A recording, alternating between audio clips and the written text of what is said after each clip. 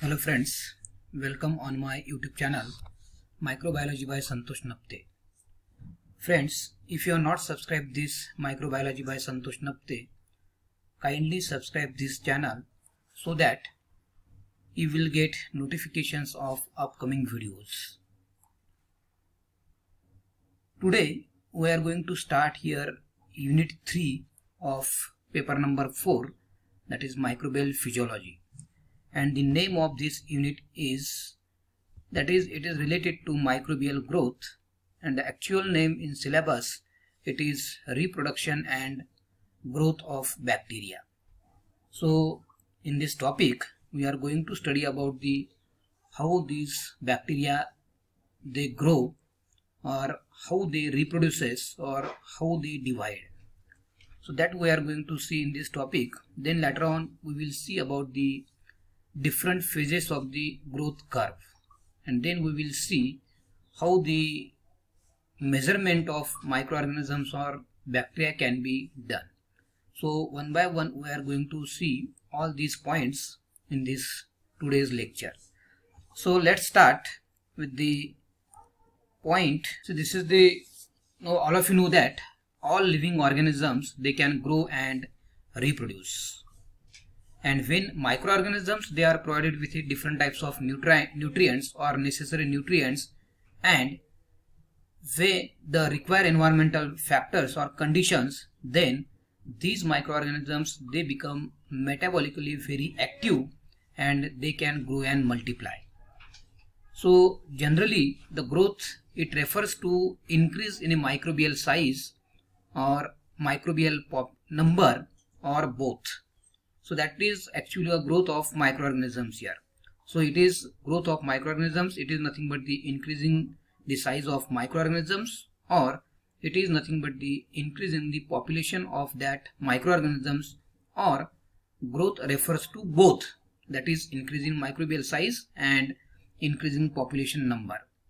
And this growth it is also due to the when that cells simply become longer and larger.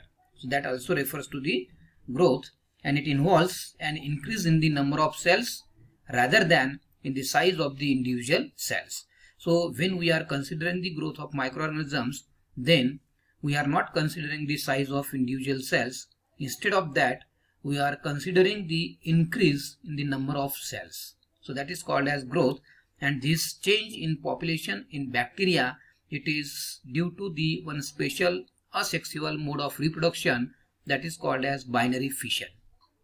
So this is the introductory part of this growth.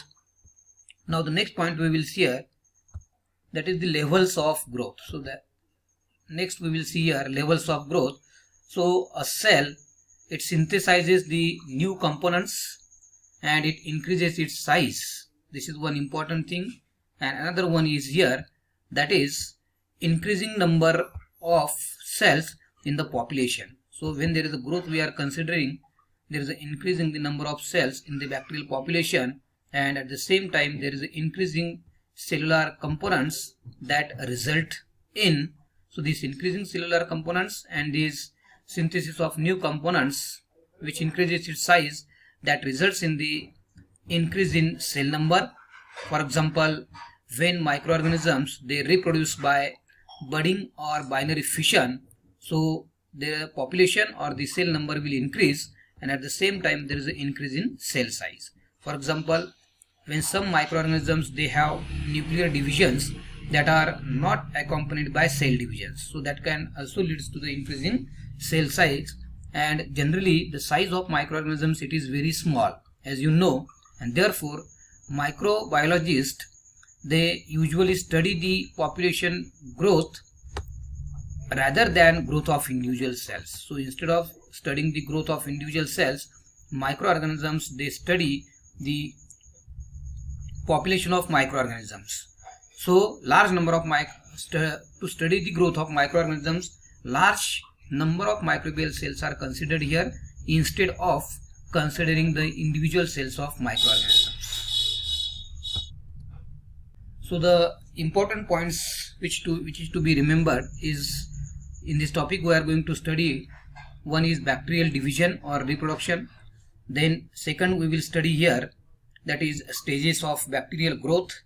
Then we will see measurement of microbial growth, and finally we are going to study about the environmental factors which affect the growth of microorganisms. So one by one we are going to see here.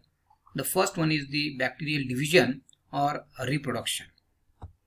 So this bacteria, they normally reproduces by a asexual mode of reproduction, and that is called as binary fission. So it is the binary fission. So what is this binary fission? So binary fission, it is the process of bacterial reproduction where one bacteria becomes two. So this is called as binary fission, which is a asexual mode of reproduction, and with the help of which that bacteria, they divides or they reproduces. And in this binary fission, that bacteria reproduces, in which that one bacterial cell becomes or it get divided into two. So these are the examples which divides by this binary fission. One is bacteria, then another one is paramecium, and next one is here amoeba. So all these creatures or living organisms, they divide with the help of this binary fission. So this is the diagram of binary fission. So I will explain this diagram.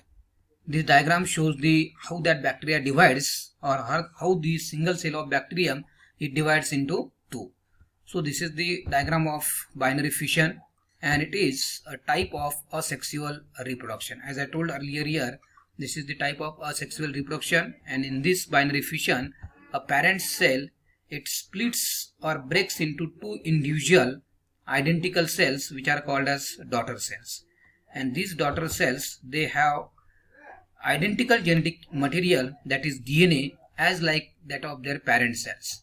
See, this is the parent cell here. This is called as the parent cell, and this parent cell in a first step. So in this, when this bacteria divides by a binary fission, then the DNA is copied, and each copy, it moves to opposite sides of this cell. See here, this is the DNA molecule here, or genetic material we can say. So that DNA is copied, and each copy, it is now transfer or moves to the opposite sides of the cell. So one is moving here at this side, and another one is moving at this side here. So this is the second step here, or first step we can say. Later on, there is a barrier forms in the center of these cells. So here there is a barrier is formed. See, this is the barrier forms at the center of this bacterial cell.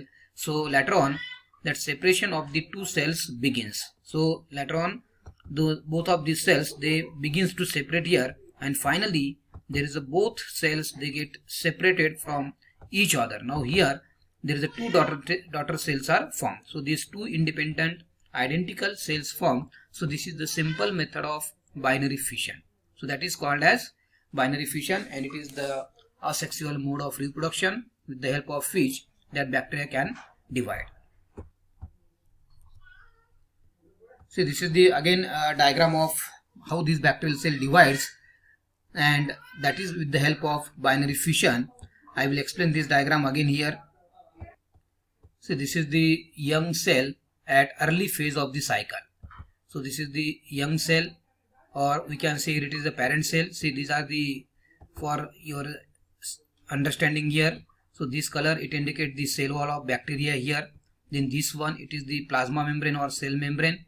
Then this is the chromosome 1, then this is chromosome 2, and these dotted structures present in the cytoplasm, these are called as ribosomes. So here this is the parent cell here, and this parent cell, it prepares for the division by enlarging its cell wall. So here there is an enlarging of that cell wall takes place here, and this parent cell, it is preparing itself for the binary fission or for the division. And this cell membrane and overall volume of the cell increases, and midway in the cell, the wall develops notches. So here that wall develops notches, and that will eventually form the transverse septum. So there is a forming of this transverse septum here, this here also, or here also. See here there is a transverse septum is formed, or here also there is a transverse septum is formed, and the duplicated chromosomes becomes affixed to a special membrane site. So they get affixed to the membrane site here. then this septum wall, it grows inward. See here, this septum wall, it is growing inward from this side also and from this side also. And the chromosomes are pulled toward the opposite ends as the membrane enlarges. So as the membrane enlarges of this bacterial cell, so these chromosomes, they are pulling to the opposite sides of this bacterial cell. So at the both ends, that chromosomes get moved, and other cytoplasmic components, they are distributed randomly to the two developing cells. So whatever these other cytoplasmic substances are here or components are here, they are distributing in the both parts of the cells here. Now this septum, it is synthesized completely. Now there is a, see here, there is a complete synthesis of septum takes place, and that is through the center of the cell, and that cell membrane patches itself so that there are two separate cell membranes are formed. Now there is a two separate cell membranes are formed here, and finally that daughter cells are divided or formed. So here this is the one daughter cell. So this, from this side, that two cells, they get completely separated, and there is a formation of two daughter cells. So in this way, there is a formation of new cells or daughter cells from the parent cell with the help of this binary fission. So the next point is here, that is the generation time or doubling time. So what is meant by generation time or what is meant by doubling time, that we will see here. So the generation time is the time required for a cell to divide or its population to double. It is called as generation time. For example, if a particular bacterial cell is requiring 20 minutes to double its population. For example, initially at 0 time, the number of bacterial cell is 2, and after 20 minutes, for example, if that population becomes 4, that means the generation time of that bacteria is 20 minutes. So it is the time required for a cell to divide, or it is the time required for a bacterial cell to double its population. So that time is called as generation time.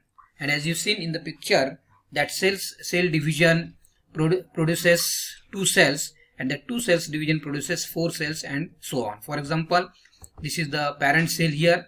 See, this is the cell wall, then this is cell membrane, and it is the elongated nuclear or genetic material. So that cell, it is dividing by a binary fission. So at the end of this binary fission, that cell forms 2 daughter cells here. So daughter cells, they get separated. So whatever the time is required from this stage to this stage, that is called as generation time, or it is known as doubling time, because in this time or in this duration, that population is becoming double. So that's why it is called as doubling time. So the next point is bacterial generation or doubling time. So we can take the examples of different bacteria which and their generation time. For example, this Escherichia coli bacteria and other medically important bacteria, the generation time of this bacteria, it is 20 minutes. So it is 20 minutes. Then generation time of Staphylococcus aureus, it is 27 to 30 minutes. Then generation time of Bacillus subtilis, it is 25 to 27 minutes. Generation time of Mycobacterium tuberculosis, which is a causative agent of TB, it is 18 hours. Then Mycobacterium leprae, which is a causative agent of leprosy, it is 14 days. And the generation time of Treponema pallidum, the generation time is 1980 minutes. So this is the generation time of the bacteria. Okay, so in this way, this is the generation time of bacteria here. So the next point is here. See the E. coli generation time. So optimal conditions, that is after 20 generations, 7 hours, 1 million cells will be formed here. And after 30 generations of E. coli, that is after 10 hours, 1 billion cells will be formed.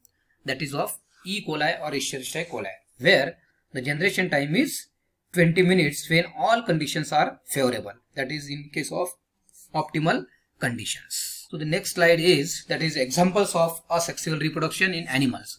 So Hydra budding, this is an animal and it reproduces by the asexual mode of reproduction. Then some sponges, planaria and starfish, they reproduces with the help of asexual reproduction. So this was about the basic concept of the microbial growth, and we have seen about that binary fission and how that bacteria divides with the help of this binary fission, and then we have seen about the generation time and doubling time, and we have seen some examples of the bacteria and their generation time. So in next lecture we will see about the stages in the bacterial growth curve, that we will study about the growth curve of bacteria in next lecture. So if you have not subscribed this Microbiology by Santosh Napte, so kindly subscribe this channel. Thank you.